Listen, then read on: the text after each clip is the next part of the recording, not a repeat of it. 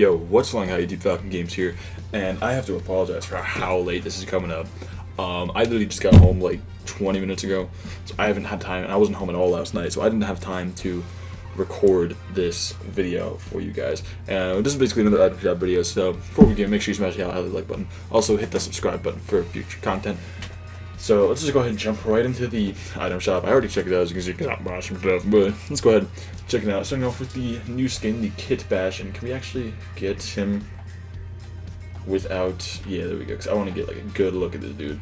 So we have the Kit Bash, basically literally just a lot of trash put together, and I think, I just noticed he has a toaster for a head. It's actually kind of funny. But no, I don't know what season this guy came out of, but it's part of the Boneyard set, but I don't know when he came out. He's actually got sticky notes right there for him. It's literally just a bunch of dark garbage put together. And it's actually, his one hand is a magnet.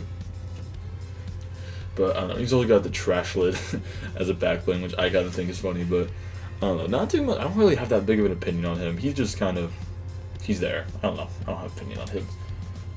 Next up, going back with the Junkyard, the Boneyard set, we have the Sparkplug skin with the Scrappy, which is actually, what, is that a... I just noticed that's a dog just made out of garbage. That's actually really cool.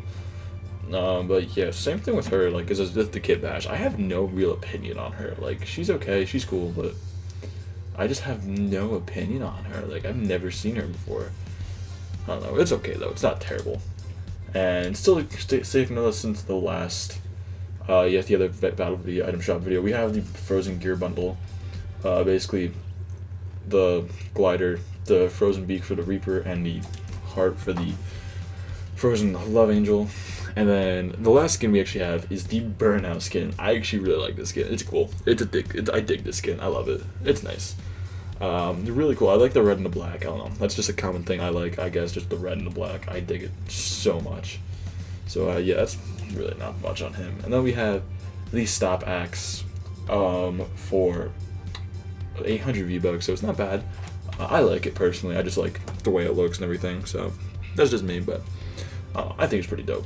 So yeah, and then the, whatchamacallit, emotes, we have the Pop and Lock, and as you can see, the Prisoner skin, he's jamming out because he's more free. I actually did unlock stage 3, so I'm gonna do a video like just showcasing the stage 3 of the Prisoner and just whatchamacallit, showing where you can unlock stage 3. But it's pretty nice, pretty cool. I'm not gonna lie.